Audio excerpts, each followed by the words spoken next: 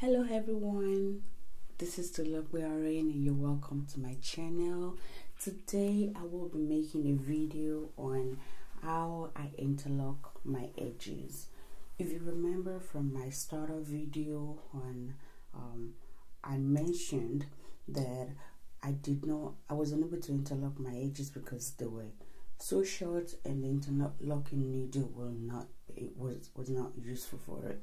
So this time I finally got time, thank God, and I'm gonna be doing that today.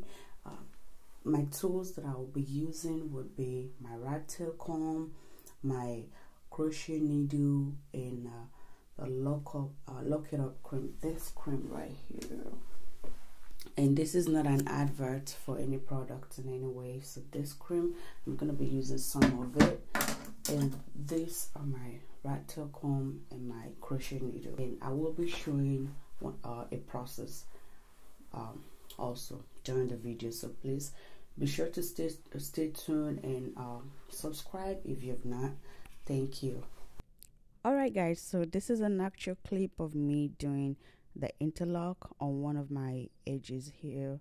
So you could see that I've started a couple others and I've completed those, and this one I'm actually doing a zooming to show you how I go about it.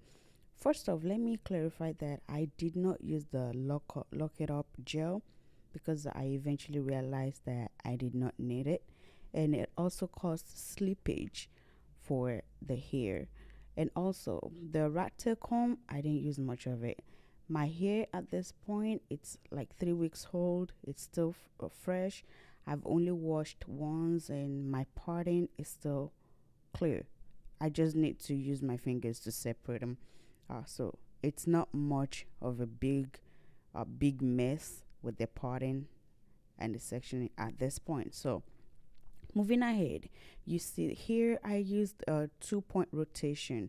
So I go from front and from my right side, which I eventually had to go back because I realized with that pattern the locks were falling to my face, which you probably see some there. So I had to adjust my rotation so it falls back, because at this point I'm still wearing wig to walk. So I guess I'm just not confident in how it looks in the me wearing it by itself to a professional setting.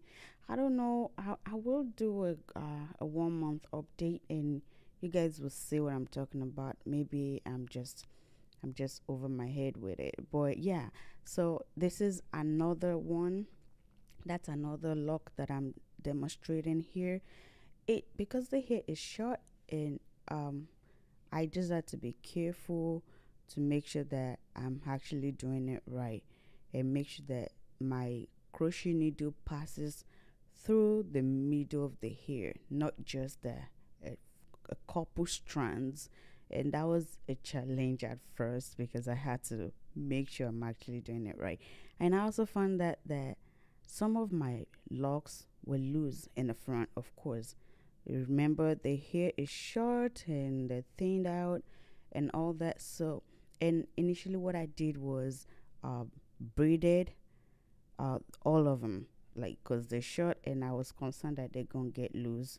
And this time, for the ones that are already loose, so it was a better time to do it. I had to rebraid it and then interlock.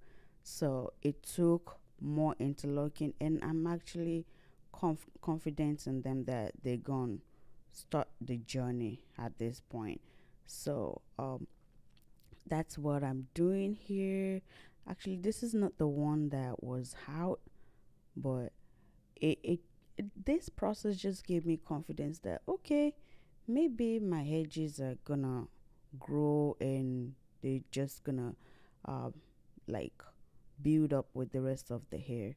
At this, you see what I'm saying, how it falls to the front. I had to go back in and change my rotation so that it naturally falls backwards. So here is me just fast forwarding here. I don't know if anybody has they've interlocked their hair in the past. Let me know how your experience was.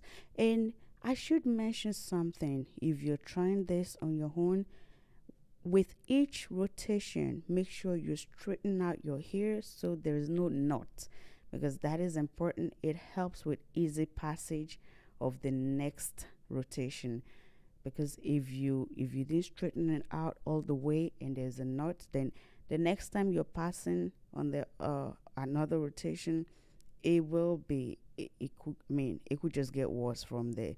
You see this part, this lock right here, that's a special one, I'm telling you. It's the hair is long, but it's almost like it's loosened. So I had to, it took me a lot of rotations to get it fixed up like that. And you could see me just going back and forth at it, because it practically felt like I'm starting it all over. But so here is to give you what it looks like after I was done. I did about a total of 10 of my edges. I had to start 2 of the locks all over again because they were loosened, but in total I feel pretty good about the job I did here. Here's a close-up look. You see how clean my edges are. The middle, the my forehead, the middle part, those were already interlocked, so I didn't have to start them. I didn't have to do them all over.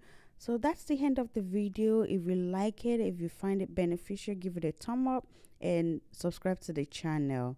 Thank you. See you guys some other time. Bye.